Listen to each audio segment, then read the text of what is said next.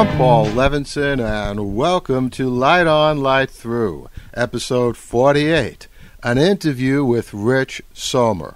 Well, if you were listening to our first anniversary episode last week, and you made it through to the Flashes section, I talked a little bit about Mad Men, one of my favorite shows on television, and I said I was hoping that we might be able to have an interview with one of the Mad Men cast. Well, I always try to keep my podcast promises, so you're going to hear a conversation I had with Rich Sommer, who plays Harry Crane on Mad Men, in about a minute or so. First, let me mention that Mad Men finished its first season last week. I thought it was spectacular. It has been renewed for a second season that will start next summer. And the first season will be replayed starting in November on AMC, which is the network on which the show is shown in its first run as well as in its reruns. I wanted to let you know that there really are no spoilers in the interview that I do, no major spoilers about the overall plot. There are a few things that we talk about regarding the Harry Crane character that take place at the end of the first season. So, if you don't want to hear that, you pretty much can hear us beginning to talk about that. You can mute that or move fast forward. But again, I think in general you won't find too many spoilers in this interview. So here it is. It's about 18 minutes, and then I'll be back with some flashes and some additional things. Enjoy. Delighted to have Rich Sommer here with me. He plays Harry Crane on AMC's Mad Men, and you, my listeners, know that it's one of my all-time favorite shows. Rich, let's just jump in with something that I've been talking about on some of my blogs. I have in my hand a 1957 book. It was written by Isaac Asimov, who's one of my all-time favorite science fiction writers. The book is called The Naked Sun. And on the back, of course, there's a picture of Asimov. And he looks a lot like Harry Crane. And, I've seen pictures of you, Rich Sommer, and you look, somewhat like that, but not as much as Harry Crane looks like Isaac Asimov. He could be his brother, or even... I don't quite have the sideburns, I think. That's true. Actually, he grew the sideburns a little bit later in the 60s. But surely this isn't coincidence. So how did this visual, almost clone quality come to be? Well, I don't know. I mean, I have to imagine it might. I'm sorry to say this. It might be a little bit of a coincidence. I certainly never heard Asimov's name brought up in conjunction with Harry, actually, until I was noticing it as a recurring theme in your reviews. Mm-hmm. So, actually, what's kind of funny is I ended up my dad sent me a picture from 1958 of his grandfather, who worked at the phone company in Grove City, Ohio. And, I'm sorry, of his father, my grandfather. And I look also startlingly like him. The same bow tie, the same glasses, the same exact part in the hair. So I'm getting the feeling that there may have been a few people who, it might not have been a very original look at the time, I'm thinking. Well, it's possible Asimov saw your grandfather and was so impressed with what he looked like. That could be it. Yeah. That could be it. but I mean, the series is meticulously researched, and down to the lapels on the jacket that you wear and the bow tie, and just the overall ambience. How was that? Because obviously, for you weren't alive in the 1950s. It must have felt like you were time traveling or something. Yeah, absolutely. I mean, it was. Most of the suits that I ended up wearing, and for most of the guys, were vintage suits that were straight out of the period. So we not only got to look the part, but certainly endure the textures of the time and the somewhat uncomfortable stylings of the time. Things were a little bit tighter in places, and zippers that went from about just below your chest to your knees, and it is a very carefully crafted show. But it is there's a feeling of the first time I walked onto the set. Our entire office, the Sterling Cooper offices, are built on one stage, built true scale. So when you walk in the front door of the stage, you're essentially walking in the front door of Sterling Cooper. And the geography is all laid out. You know where everyone's offices are. They're all kind of in a line, and it is a very it was a very strange feeling. It's always still strange to see people who work kind of behind the scenes on the show in their very 2007 clothes, cargo pants and T-shirts and tool belts, and then the other people in costume walking around. It is a strange dissonance there. It must have been exciting. Now, as far as you know, the Harry Crane character, was he deliberately crafted to have a point of view, say, different from the other copywriters, the other two guys? Obviously, his position is going to be different than Don Draper's and, some of the higher-ups. But I did notice some interesting distinctions there. Yeah, I think he was definitely crafted to be one of the kind of he was absolutely. You know how the season ended with Harry, and I think that one of the goals of the writers was to have the guy who was made throughout the whole season clearly made to be a moral standout. A guy who did love his wife and stayed true to her, and even though he flirted with people, never crossed that line. To have him fall from grace as well. I think that was, of course, intentional. And, Matt Weiner, the creator of the show, has said to us and in interviews that a lot of the characters themselves, as they developed throughout the season, took pieces from our actual lives. I'm of the guys, I'm one of the only married ones. Harry ended up being from Wisconsin. I'm from Minnesota. So little bits and pieces of kind of my attitudes were put into the character. I haven't cheated on my wife. That was some inspiration found from somewhere else. But otherwise, it did seem to be kind of loosely pulled from our own persona. Well, I know what you mean about playing and writing things that you want to do in a convincing way that may not be you. As a science fiction author, I have occasion to write some pretty nasty people. And, you try to draw on your own experience. But you just sort of imagine, I guess, what you would do in that situation. Right. But apropos of your wife on the show, one thing which a few people were asking, it was sort of clear, but obviously on the final episode, poor Harry seems to have been thrown out of his home. So we can assume that Harry told his wife about what happened on the next to last show, and his wife reacted adversely? I think that's a fair assumption. We talked about it a little bit, that basically somewhere in between episodes 12 and 13, Harry spilled his guts. I choose to believe that he chose to tell her. Some people still, that's kind of one of the fun things about the show is because nothing is, rarely are things just set out in front of you and the whole story is told. There's plenty for people to kind of draw their own conclusions on, and I think that some people, even working on the show, drew the conclusion that Harry was found out somehow, maybe because he didn't come home that night and Jennifer was up waiting when he got home. Or I choose to believe that Harry knew from that moment that he woke up with Hildy on top of him that he needed to tell Jennifer. Yeah, and it's certainly consistent with Harry's high moral character, as you were just saying. Let's talk about something a little different, the smoke that's on the show, which is an incredibly important character in the show. I don't know if I was the one who said it, but a lot of people have mentioned, you could almost say that one of the stars of Mad Men, in addition to the characters, is smoke and smoking and cigarettes, because it was such a fundamental part of that time.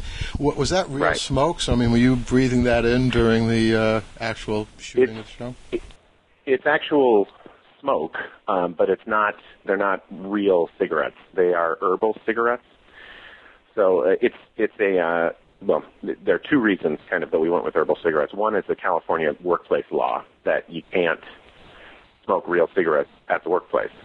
And since this is our workplace, we couldn't do it. The other reason is it's better for us because the herbal cigarettes, while they taste awful and feel awful, they are non-addictive because they don't have nicotine in them.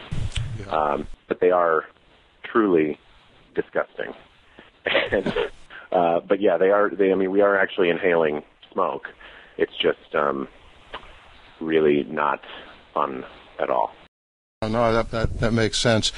I don't smoke myself, but actually I read somewhere a few years ago something that finally made me understand the appeal of smoking, and obviously it does have a lot of appeal, certainly back then and even now. It's that nicotine, unlike just about any other stimulant, has the dual effect of making you sharper, but also making you more relaxed at the same time. So, unlike caffeine, which, makes you sharp but not relaxed, or wine, which makes you relaxed but not sharp. So, it is, a highly appealing thing. Apropos of 1960 and the extraordinary, attention to detail, just about everything, at least as far as I can tell, was gotten precisely right. But I wonder if I could run a few things by you, and you can sort of give me your response, both as an actor and what you might know about it. Sure. There was... Joan was a great character, in many ways one of my favorite characters, and she actually was the voice of at least two or more things which seemed a tiny bit out of context. One was she said she was so over someone. Right. So how did that happen? I think she said she was so over, in 1960, I am so over you, right. I believe was the line you're referring to. To me, now again, I wasn't around in 1960. It did not sound so anachronistic to me, but it's also a phrasing that I've grown up with, so it would be hard for it to sound out of place for me, even in a period piece.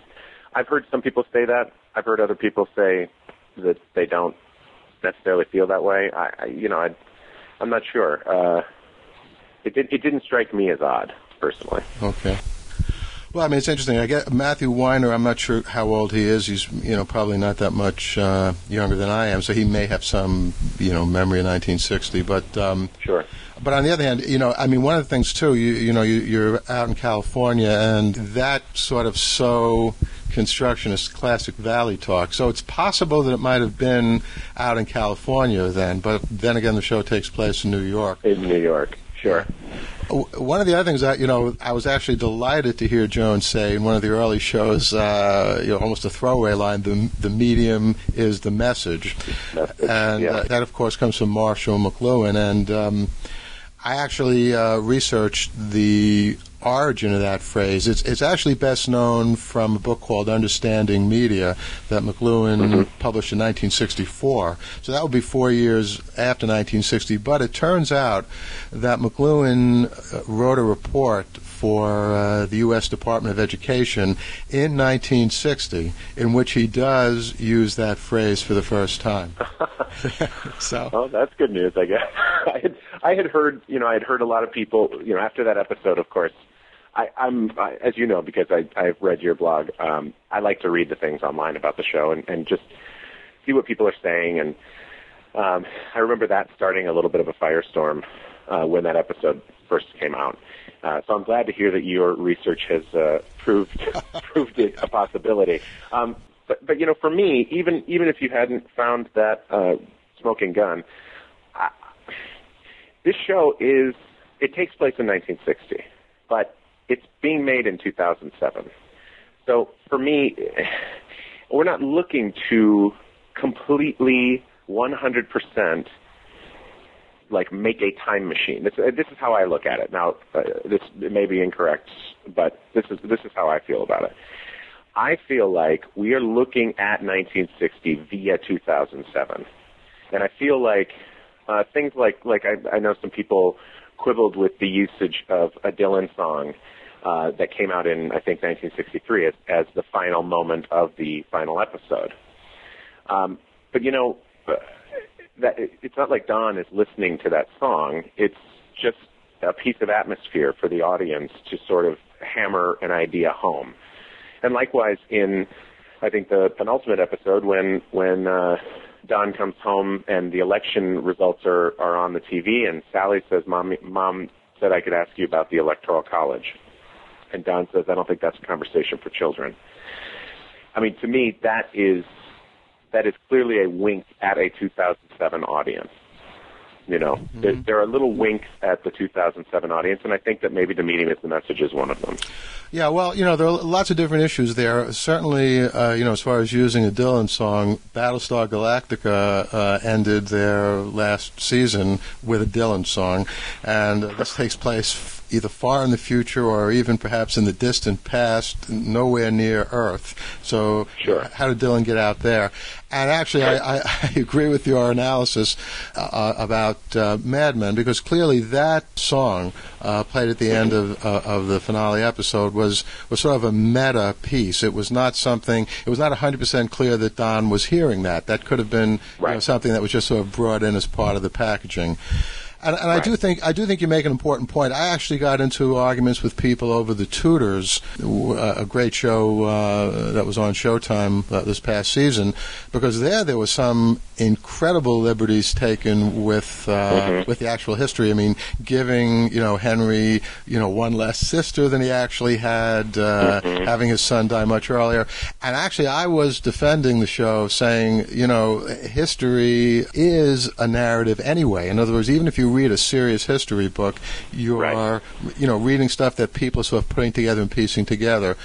But I do think, first of all, Mad Men does a great job in doing this. I mean, so these little examples, there may be less than 1% of the total amount of detail.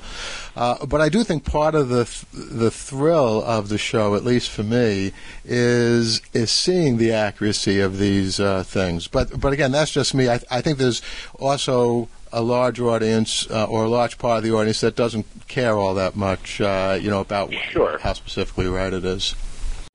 But I think, there is obviously a great effort made to keep it accurate, as far as the set pieces and the look of the show and the feel of the show. But I think, it's always important just to, I think they go hand in hand. I think the accuracy is a vital, as you said, a character in the show. But I also think that, we're all kind of looking at it through the filter of 2007. Absolutely. Yeah, you can't help but do that. Well, we know what's next for Harry Crane. The show has been renewed. I'm delighted about that. But other than that, what's next for Rich Sommer? And, maybe a biography of Isaac Asimov. I would certainly recommend you for the part. I'll tell you what, Paul. You write it, and I will seriously consider it. Okay. I think that would be perfect. On the horizon, I'm just, we're gearing up to, I think we start shooting sometime early 2008 for a summer of 2008 return of Mad Men.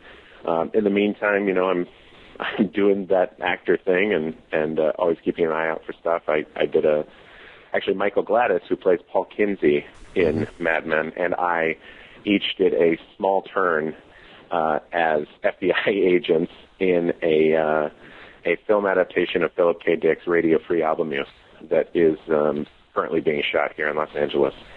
And so we're in two separate scenes, and we never meet each other, but two of the guys from the Mad Men office are FBI agents at different points in time in that. So that's going to be fun. Excellent. Now, are you in character? Do you look like your 1950s or 60s self? Or no, it's still period, but not quite so far back. I'm in 1981. Okay. So, but I am smoking, I will say. So there's that. Well, a lot of people think you're smoking anyway. Well, no one would recognize me without a cigarette in my hand, so I have to, try and keep my publicity.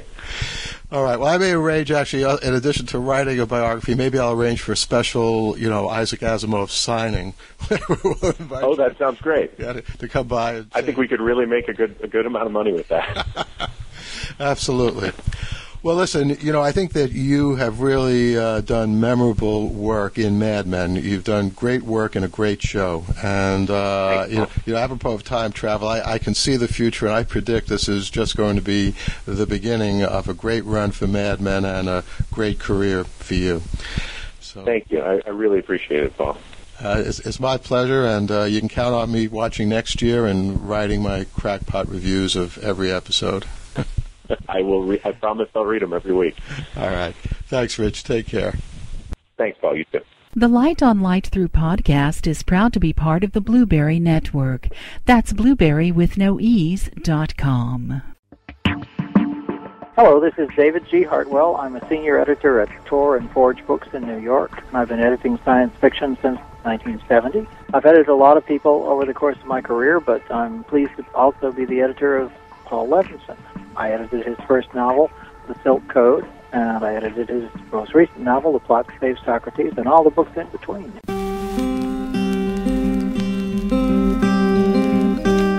Entertainment Weekly says The Plot to Save Socrates is challenging fun.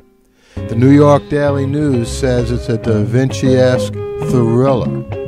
And Curled Up with a Good Book says Sierra Waters is sexy as hell.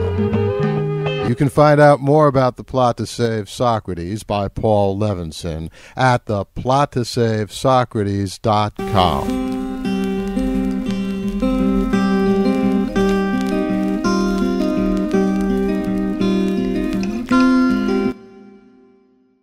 And thanks again, Rich Sommer, a.k.a. Harry Crane. We're looking forward to the next season of Mad Men. Now, I mentioned a character, Joan, actually Joan Holloway, in the interview. And I should also mention she's played by Christina Hendricks.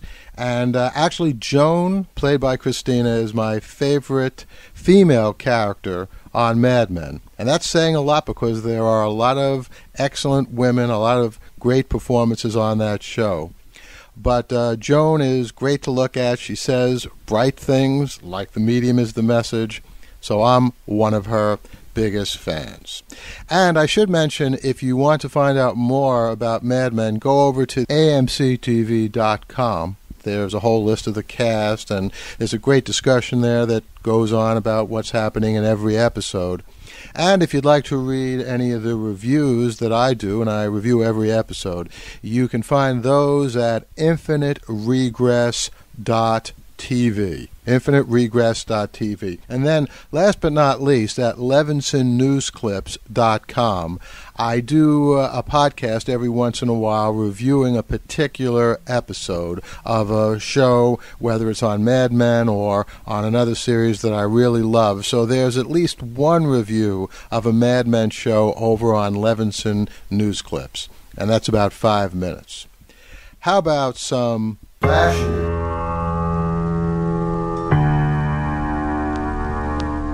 Hey, if you're in New York City this Monday evening, that's October 29th at 7:30 p.m., I'll be hosting a staged reading of David Wiltsey's new play, Sedition. That's at 7:30. It'll be at Fordham University's Pope Auditorium. That's at our Lincoln Center campus on Columbus Avenue and 60th Street.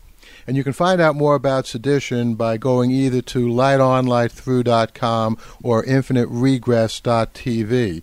I saw the play this summer early in August. I thought it was superb. It's a brand new play about a very old but unfortunately still very relevant topic: the trampling of the First Amendment by our government. And in the case of Sedition, it tells the story of a college professor who back in 1917 dared to speak out against that war and what he went through.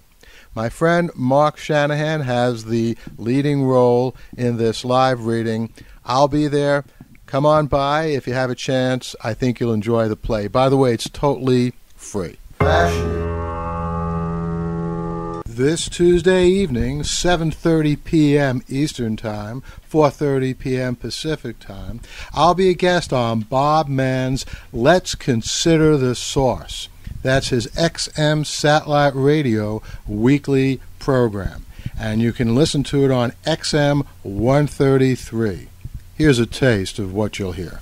Dr. Levinson, thank you very much for being here on the program. I want to make sure I know where you're coming from. This is the one quote from you in the article in the Monitor. I'm not sure if you're looking for more regulation in light of this or less or no regulation. But basically, all the rules just don't add up for the average viewer. Well, it's not that it doesn't add up. I mean, parts of it do add up. I think what does add up is viewers appreciate seeing realistic programming. And you can hear the rest of that interview this Tuesday at 7:30 p.m. on XM 133. Bob Mann's Let's Consider the Source. The interview takes about 25 minutes. And by the way, I was also interviewed this past week on Bill O'Reilly's Radio Factor. But that's a long story. I'll tell you about it on the next episode of Light On, Light Through. Promo.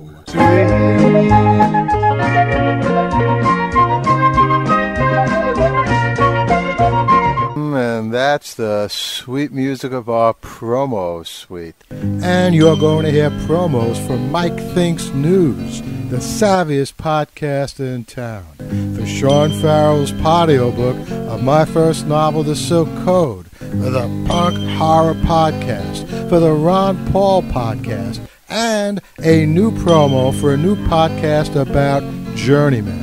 Listen, I had a great time talking to you. We're just about out of time. I look forward to talking to you next time. In the meantime, sit back, relax, and enjoy.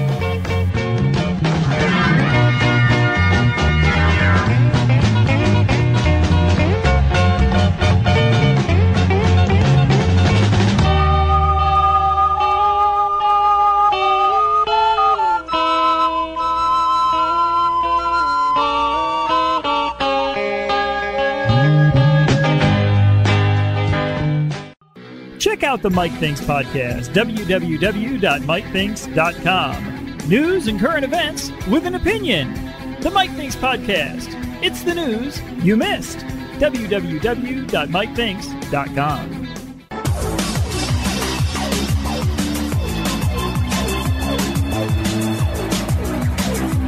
The Locus Award-winning novel by Paul Levinson comes to life in this free podcast novel. Journey into the ancient world, witness the wonder of ages past, and join Phil D'Amato in the struggle against forces both ruthless and unseen. Visit www.thesilkcode.blogspot.com to learn more about the author and the novel, and subscribe today at podiobooks.com.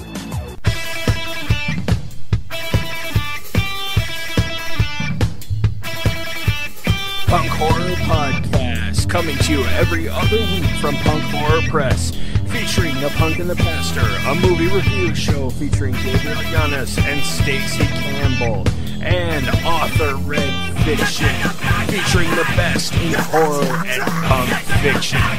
Don't miss it. Subscribe now at www.punkhorror.com.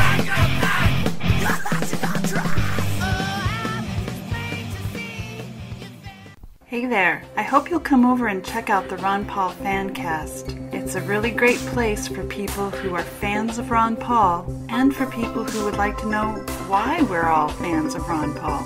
For the most part, this show is a show of testimonials. People like you and like me who want to share why they support Ron Paul. I hope you'll come and join us at ronpaulfancast.libsyn.com. So you already know about podcasts. You may already know about NBC's new show, Journeyman. Well, my name is Troy Price, and I do a podcast on Journeyman, and I invite you to join me. Watch Journeyman, 9 o'clock on NBC, and then tune in via iTunes Tuesday morning for reviews and laughs about the previous night's show.